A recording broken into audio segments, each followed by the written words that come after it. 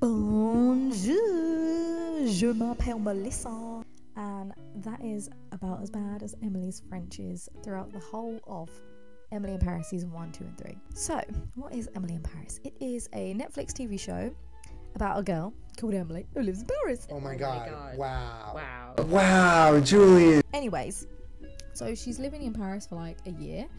And she's with this marketing agency. I think that's what she does. It's kind of a bit similar to like what my job is. So basically, a lot of people had issues with season 1. There's a lot of stereotypes in the TV show. So season 2, I'll give the writers the credit. They did really try. They were like, okay, we hear you. We're going to change this. We're going to change that.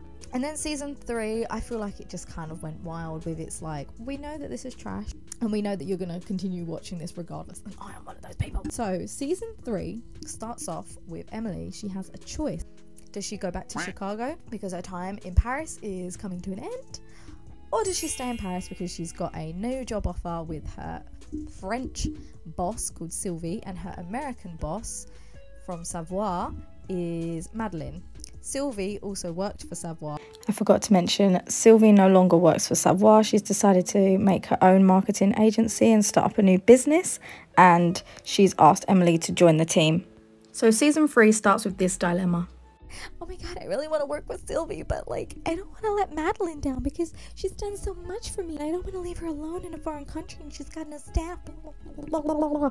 And she's like, I just can't make a choice. I'll work for both. And her whole reasoning for that was just, I can't make a decision because someone's going to be upset. But she says, I want to work with Sylvie. Babe, there's your decision. Quit your job. You think so? Definitely. You gotta follow your dream. Case closed. Next. Even though that's not going to benefit Madeline, sometimes in life, darling, you can't please everyone. And I just really dislike people pleaser kind of characters. Of course, you have to take other people's feelings into consideration when you're making decisions, but at the end of the day, it's your life.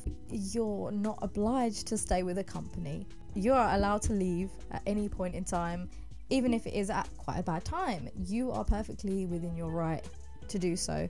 And also the fact that she's like, oh, I can't leave her alone in a foreign country and blah blah. Madeline made the choice to travel over and travel across the pond, heavily pregnant, and come to Paris and continue working. So that's how season 1 begins, with this dilemma. Obviously they both find out. Sylvie's like, bitch, you're fired. You can't quit your job, you're fired.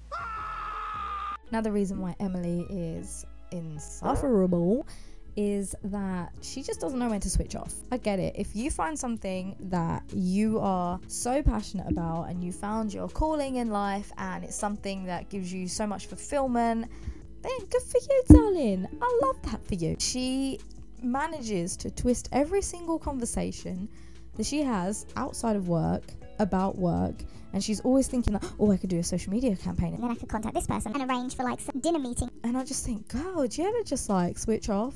Even though other characters around her are like, can we not talk about work right now? I wouldn't be surprised if Emily would be pitching an idea to someone while they're vomiting in the toilet. She just never stops. She keeps like coming up with all these ideas, and everyone's like, Patrick, can you shut the up? but then she'll pitch it while she's at work, and then it's like, oh my god, that's such an amazing idea, and lo and behold, it's like a huge success every single time. Everything always goes in Emily's favor, and that's not life, right? We want our protagonists to struggle. And even when she talks to other characters and they're like, that's a good idea, she has this look on her face of like, and I'm just so good. She's like such a Jobsworth. Personally, I hate Jobsworthy people when like their whole life is just like, I'm really amazing at my job and my job is my life and I'll talk about my job all the time because I'm just really good at my job. And if it comes at a point where your job is more important than your friendships, it's more important than your relationship, it's more important than your holidays, that's an addiction, darling, and you need help. Stop it. Get some help. So that also brings me to my other point. She double books herself for everything. So she has a boyfriend and he's going back to London, so he throws like a kind of going away party, and she's like, yeah, I'll be there. And then her boss Sylvie is like, we're going to dinner, we're gonna go tonight. And then Emily, rather than being like, oh, I'm really sorry, I've got a really important dinner tonight, I really can't miss this, can we do tomorrow? Sorry, I didn't finish my sentence. Basically, she tries to do both. She tries to go to this dinner and also go to her boyfriend's party, rather than just compromise and move it to another day. And it wasn't even set in stone, like the dinner hadn't even been arranged with this client yet. So if you don't speak up and say, actually I can't make it, because at the end of the day, Zalim, these are out of your working hours, so you don't really need to be like promising to go to dinner with this client. Priorities, Emily. You should be there for your boyfriend. So obviously she doesn't make it in time for his going away thing. He's upset with her, and she's all like, why can't you stay here? Emily, why can't you go to London? She makes this bloody comment, right, where she's like, I really want to just like go and see him. And I was watching this with my mum. We watched it together, and both of us were like, go to London then, darling. You're only in Paris. It's literally a Eurostar away. You just go under the channel like this. You go right onto the channel, and it takes you to London St Pancras. Boom, there you are. It takes what, an hour, if that. Just go. Like, maybe she's in her American brain, like, oh my god, this flight is going to be like several hours away, because she's used to how massive America is, right? Europe's not like that, darling. You can be somewhere within the space of an hour. As far as it goes, Alfie as a character, I like him. He's just a straightforward guy. Whenever there's like a romance or like a romantic pairing, I do like a mysterious man, right? Because it adds drama, doesn't it? And it's like, oh, we get to uncover all these layers to this guy. And Alfie is just like, what you see is what you get. I appreciate a person who is just upfront and direct and just like communicates. Wow, we love a guy that communicates. I think Alfie is great, but we know he's not going to be endgame, okay? Because Netflix does this all the time.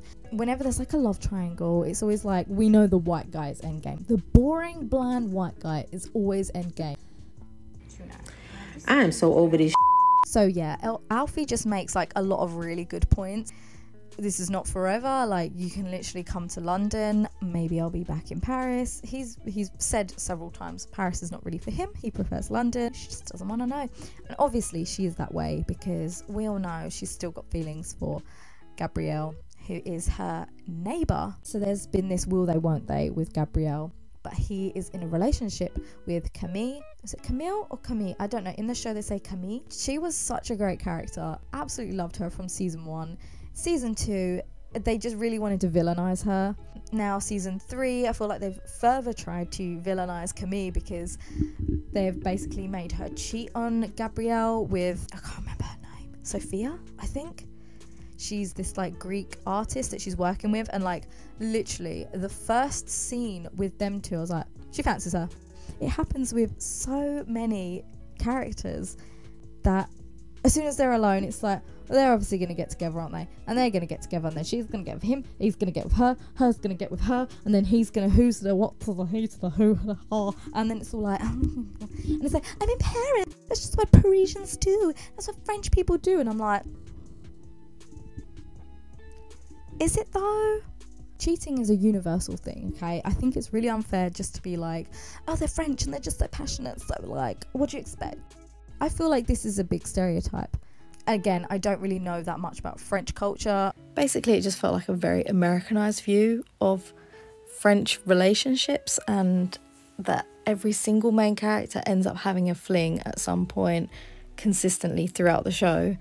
Okay, so Gabrielle, I thought he was quite interesting in the first season because it was the whole will they, won't they, and now it's just gone on way too long that I'm like, I don't even want them to get together. Well, I do because I think they're perfect for each other because they're both people, Emily and Gabrielle, I mean.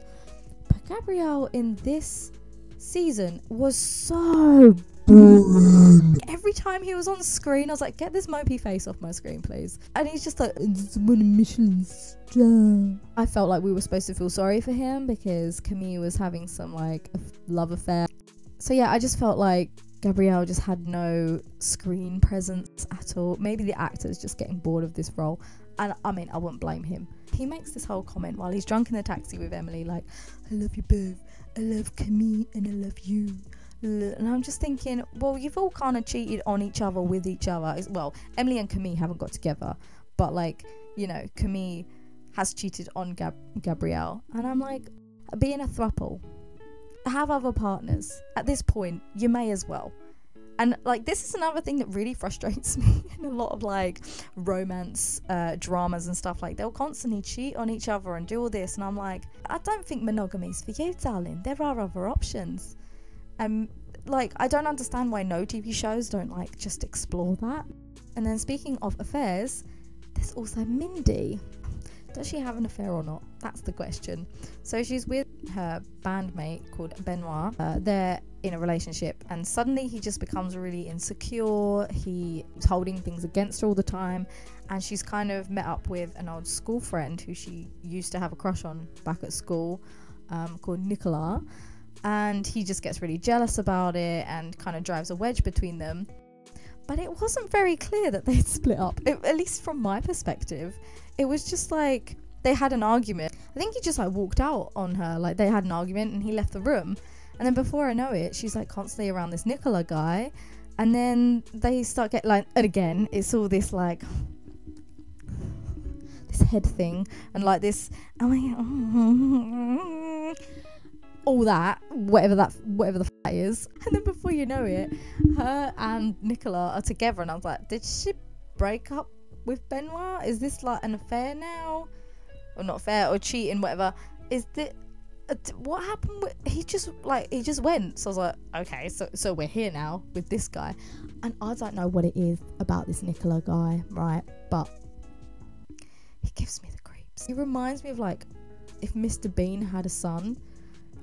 And there's something really like slimy about him. It just gives me the like, gives me the ick, right? And every time he was on screen and he was like flirting with Mindy, like, you know, on the pit of your stomach is just like, I don't like that. And then Mindy's like all over him, just like, and I'm like, oh mate, please stay away from the Mr. Bean guy. So anyway, Mindy is off with this other guy, and then suddenly Benoit like pops up again.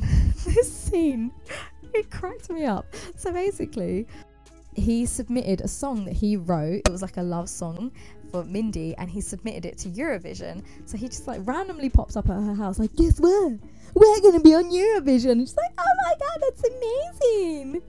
And then she's sitting there waiting for Nicola to pick her up. And then Nicola rings and he's like, yeah, so I got a helicopter, baby. And then she gets in a helicopter and then flies to this event. It's like, so they don't have a, like, he didn't even say hello. There was no like, sorry to barge in, or hey, we haven't spoken in a while. Because I figured if they'd already broke up, surely you'd be like, sorry for dropping in, I know you haven't heard from me in a while, or we left things that are weird. Like, there was no clarification of like where they were in their relationship. I was like, so have they broke up? Does he know that she's like off with this other man? What is happening in here? Is he okay with this? Or like, did they break up and we're supposed to assume that it had ended? I was just so confused. And even if things had ended, like, you don't just pop up at your ex's house, just be like, yeah, by the way, we're going Eurovision. Like, hello, nice to see you too.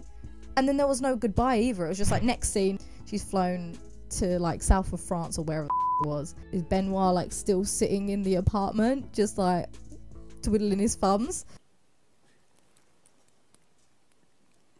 What the f is going on in here on this day?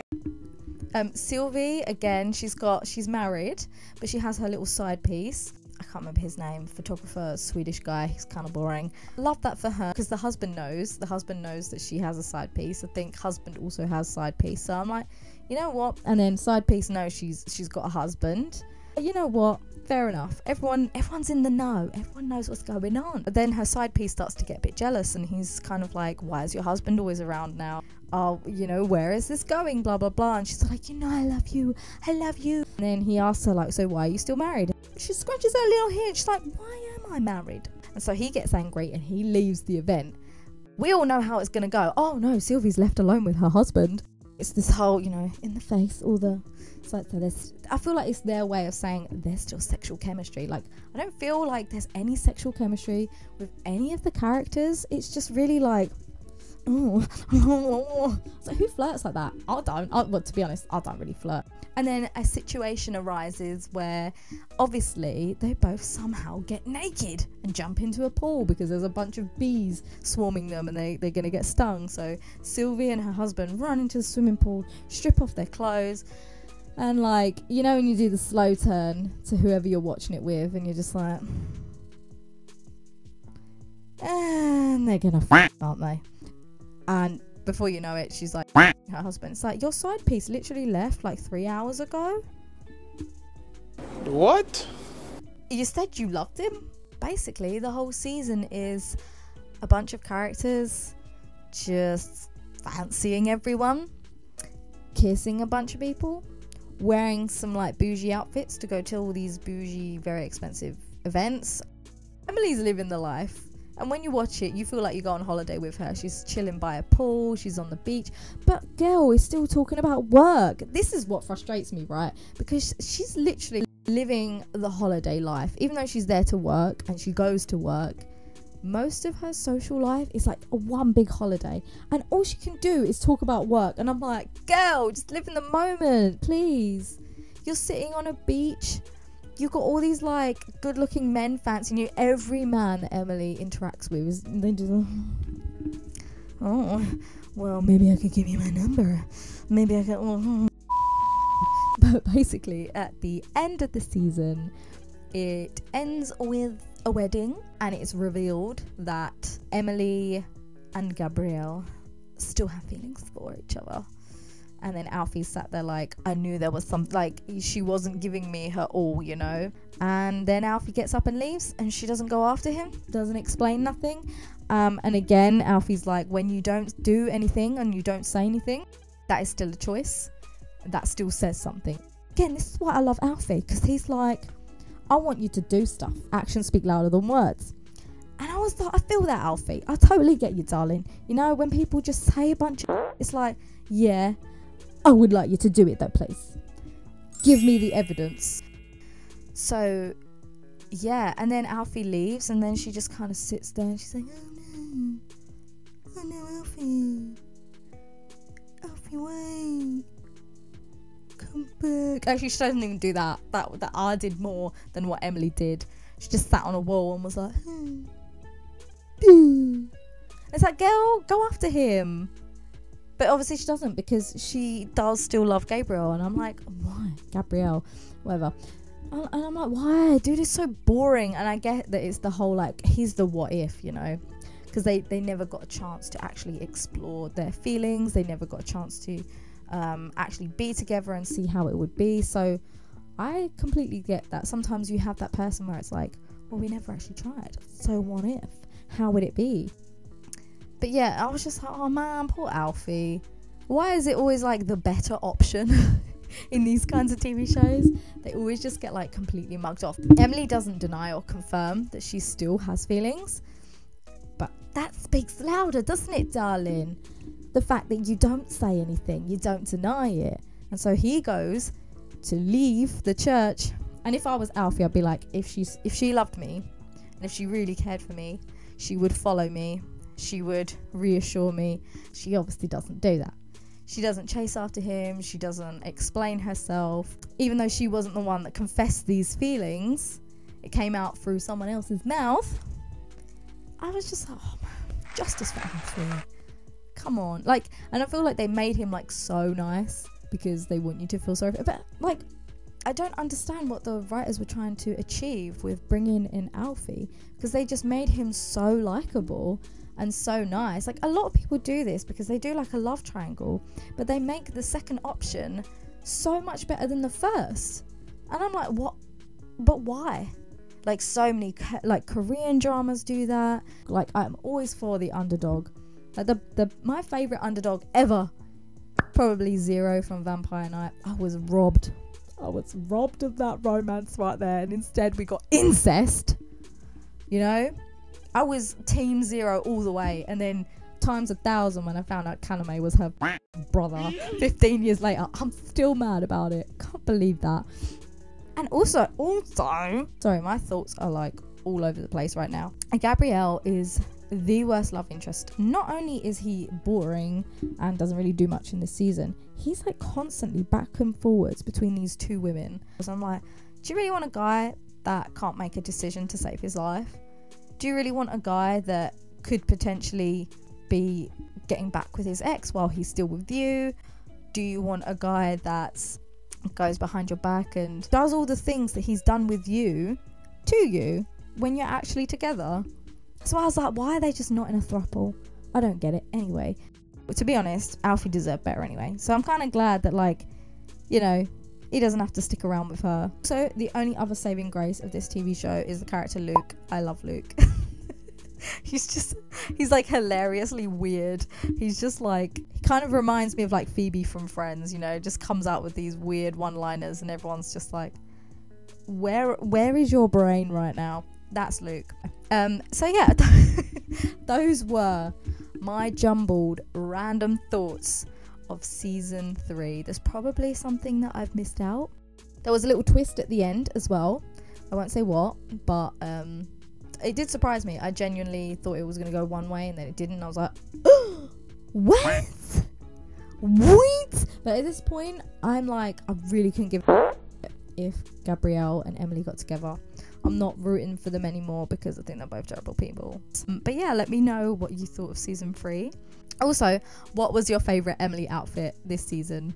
Or let me know what was your least favourite Emily outfit. There was one that I did that I saw this season and I was just like, ugh, what is that? Please. But maybe it wasn't as disgusting because I literally can't remember it. I'll put a picture up somewhere. And hopefully I shall see you whenever I see you. Don't forget to like, comment and subscribe, and I shall see you later. Bye.